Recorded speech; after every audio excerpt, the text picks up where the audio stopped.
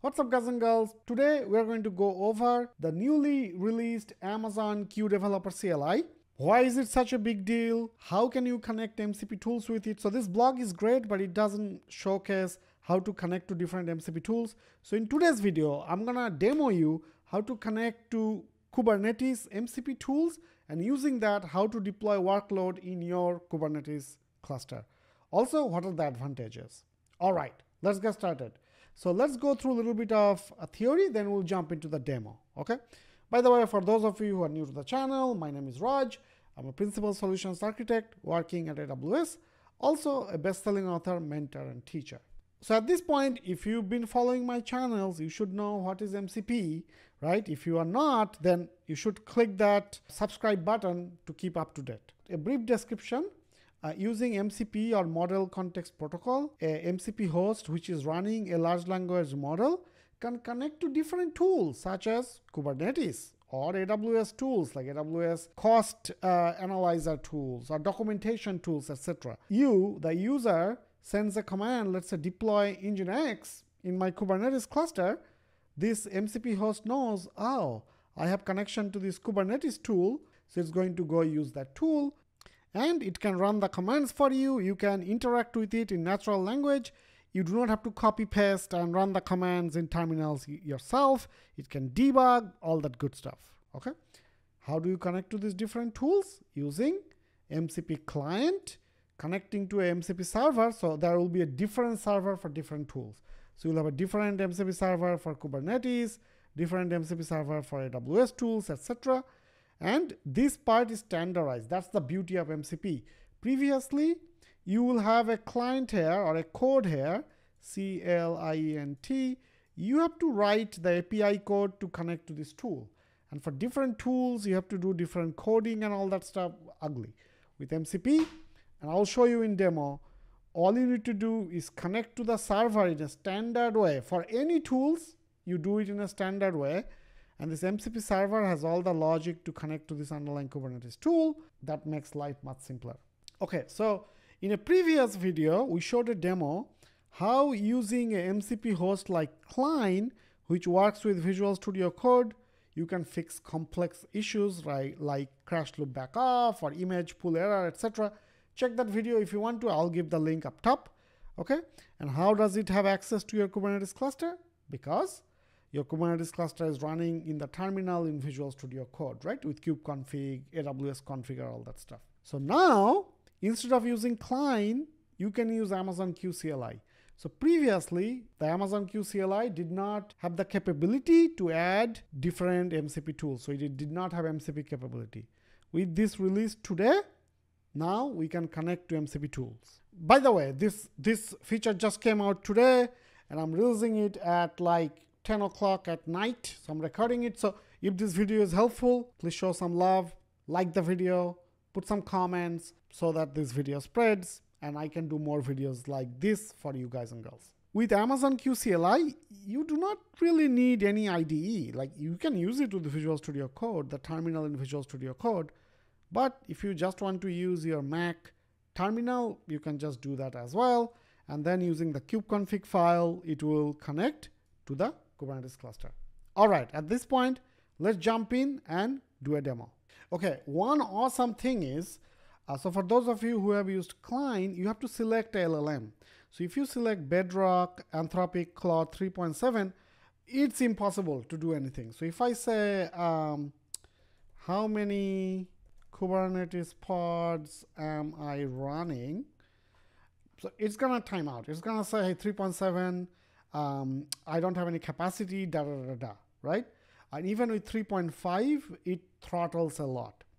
However, with newly released Q Developer CLI, it gives away free access to Claude 3.7, which is awesome, okay?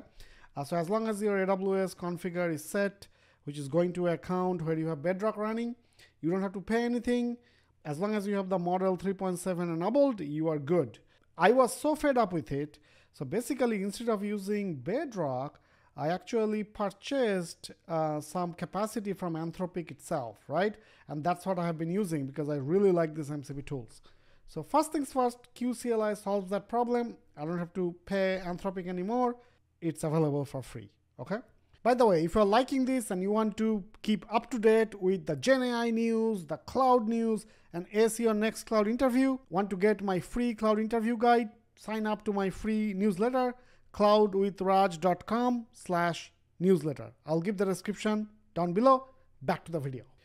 Second is, however, there are some things you need to know. So like, Klein is integrated into your IDE, and then integrating MCP server is a little bit easier. So you literally just click this, and then you search the MCP server, you click install, it's done. But CLI, you have to do a little bit different stuff.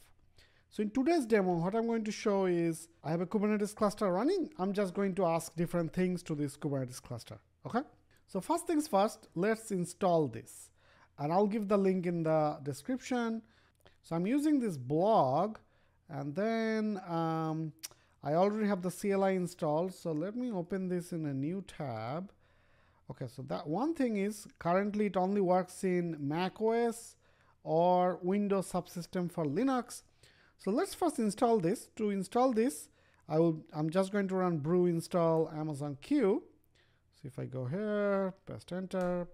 Okay, so it's gonna take 20 seconds or something.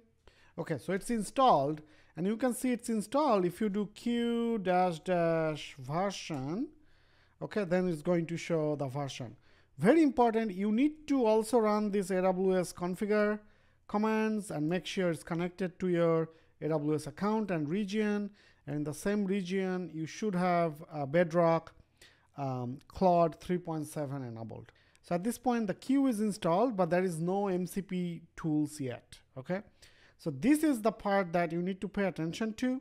So if I go back to the documentation, so here it says you have to put the MCP client settings in this mcp.json file under Amazon Q under this AWS, right?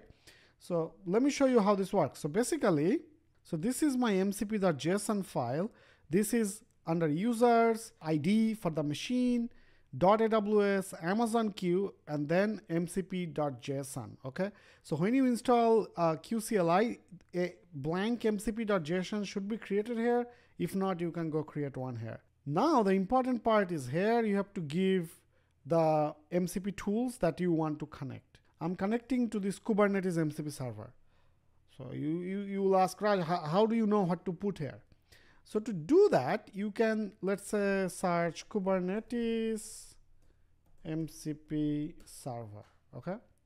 So this is the one Flux 159. So if you click this, and then you scroll down, okay. See this usage, it doesn't matter, it says Claude desktop.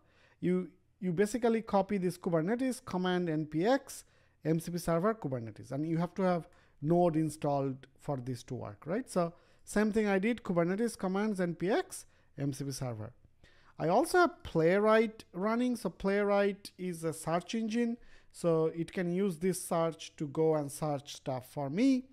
You don't want it to go and then just be limited to what's available in the LLM. Now remember, the QChat is not running yet, right? Because I'm just working in the terminal. To run QChat, you can type QChat, okay? And then because I have these two things on my MCP, it's installed. So let me remove the Klein window. Okay, this is on. So one big difference between Klein and this CLI is a lot of you said that you wanted to just do this in the CLI. A lot of you are like a CLI person, so you did not like how in Klein we have to do everything from this agentic chat. So Q Developer CLI solves exactly that, okay? So how do you know what tools are running? Let me make it a little bigger. So you can run /tools, okay? And it's going to show you the MCP tools that's running. So we are running Playwright for searching, and then we are running Kubernetes, okay? All right, so I have a Kubernetes cluster running. So let me open another terminal, okay? So if I open another terminal, and if I run kubectl get pods -a, it should show me all the running pods that's running. Ooh, I have a lot of pods running. Okay, so if I go back to my CLI, right? So this is the CLI. You could see this arrow here. So you can ask here in a natural language, how many Kubernetes pods am I running? Look, so this is doing this, that let me do that for you. And look, it's showing using tool list pods from MCP server Kubernetes, right? Learning list pods. I'll just put T's for trust, so I don't have to do this Y every time. So just T, enter. Okay, so I'm running 5 Kubernetes pods in the default namespace. If I have asked how many Kubernetes pods I'm running in all namespaces, it should show all. But at this point, let's ask it to help deploy Nginx. Can you help me deploy a Nginx deployment in a new namespace named QDemo? Look, it's showing you the reasoning, right? First, let's create the new namespace. Then we'll create the Nginx deployment in that namespace. Okay, so it created the namespace, and now it's creating a create deployment with Nginx, right? With the template. So T, okay, it's also creating a service. Okay. Okay, so it's saying if you want to expose this service externally, you do load balancer, etc. Now let me ask for the YAML file. Where is this Nginx deployment YAML file? Okay, so this did the imperative way, but we want the YAML file. Yes, please.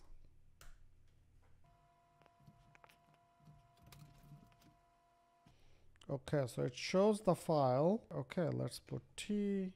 So it created in downloads. Okay, so it's in the current directory where my terminal is open. Okay, that's good.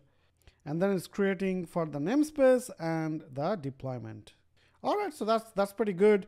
And if something is broken, so I showed in a demo how to solve a bug in a Kubernetes cluster, you could do this here the same way. All right, folks, hope this was useful. Play with it. This is the future. Let me know if you face any issues, and then put it in the comments. I'll try to fix it for you. All right, that's it for this one. I'll see you guys and girls in the next one. Bye.